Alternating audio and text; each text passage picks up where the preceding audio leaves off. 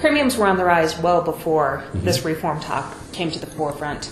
Beyond the potential increases from the existing reform package, what are some of the drivers behind the increases in general? The primary driver behind the increase in rates is actually medical inflation. That is the cost of care. Hospital chains, pharmaceutical companies, and the like, they drive the cost of care. Of note, and not to shift blame, but the largest hospital chain in the United States had a 24% profit margin last year. Forget admin costs and the like, pure profit. I liken the passage of the Healthcare Reform Act, which frankly needed to happen. This needs to get fixed. I'm not sure that this was the effective first step we were hoping for, but there was not anything in the act that addressed the cost of healthcare and the inflation. With that said, I liken the act and its passage to changing the rules on a checking account, how checks are processed, how much the bank can charge to process checks and the like, but it didn't change the cash flow that goes through it. There was nothing there addressing it. So if the majority of the increases before the Healthcare Reform Act changes came from the cost of care and its inflation, I don't expect any change. How can businesses offset some of the expense associated with the cost of care inflation? Somewhat the million-dollar question. There are a number of different ways to go after this. One would be product design, what plan you have in place for the employees, the staff that you have. Another would be, depending on how large an employer group you are, in instituting a wellness program, something that addresses the health of the employee, so that over a longer term, you'd see a return on that investment over 3 years or longer. And the other thing would be to incorporate within the product designs more of a health savings account type environment, where it's not just an insurance vehicle, but a financial vehicle that helps finance their healthcare expenses. So to speak to wellness programs particularly, and this really only works in a larger group in my opinion, a larger employer group, but by instituting weight loss programs, smoking cessation programs, general mental health and fitness within an employer group, it does a number of things. It certainly gives the employee a sense of wholeness and that the employer is engaged with them and cares more than just what they produce for the company. It does feel intrusive when you start talking about weight loss with employees and everyone starts looking around at each other in employee meetings and the like. But the reality is there that the utilization of healthcare, the cost of that, is driven by a huge percentage by lifestyle choices, eating choices, smoking choices, drinking choices. And if there's at least an awareness of that, and it's a corporate-wide awareness, it will help drive costs down over time. I don't expect any sort of return on that type of investment in the first year. Usually it's 3 years or longer. But instituting those types of programs will impact a larger group's claims history and help curtail some of that cost.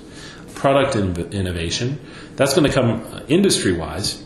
You're going to see a lot in the way of innovative product designs. Now, in the last 5 or 6 years in the United States, probably the primary product that has come out are health savings account, consumer-centric accounts, where, quite frankly, the insurance looks a little more catastrophic. There are higher deductibles.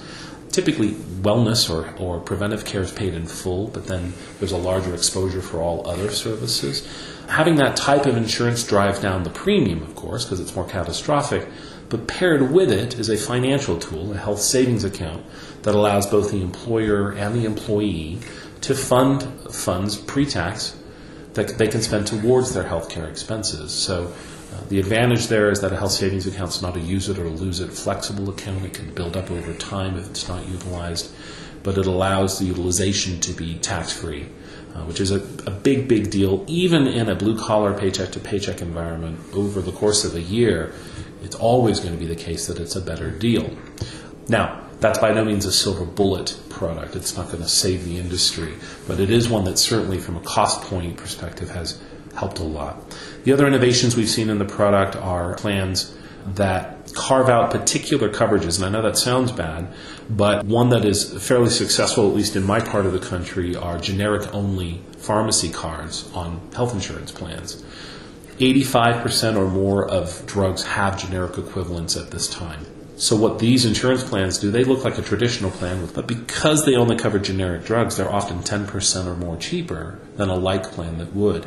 cover a brand name drug. So little innovations like that, certainly a red flag to be concerned with. The employee needs to be aware of this, of course. And typically, any type of this plan or innovative product like this doesn't necessarily belong as a standalone product. It's nice to have a menu of options for your employees if possible, and then allow them to make some choices as far as what risk they want to take on. Are employers unaware that they can provide a menu of options to employees? Often that's the case. They're not aware, or the representation that's working with them isn't putting the full menu in front of them. Now, that said, different insurance companies have different products, and it does depend on your size as an employer also. For example, if you have less than 5 full-time employees, that's probably not an option for you to have a menu. Here in Colorado, though, there are 2 carriers that will allow multiple plan options in group sizes that size. Over 5 or over 10 employees, you can typically see a menu-type environment. Now, in that type of setup, typically what we see is that the employer will share a certain percentage of the cost of the plan, regardless of the employee's choice of plans. So it's up to the employer to choose which plans they're comfortable funding.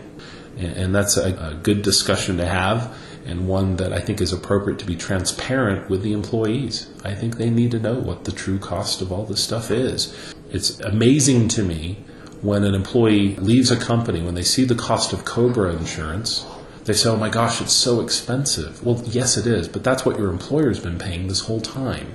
So I think it actually behooves the employer to show the employee while they're working there what kind of value they are by how much they're paying for their coverage. Not showing them the whole thing, I think, is an important thing.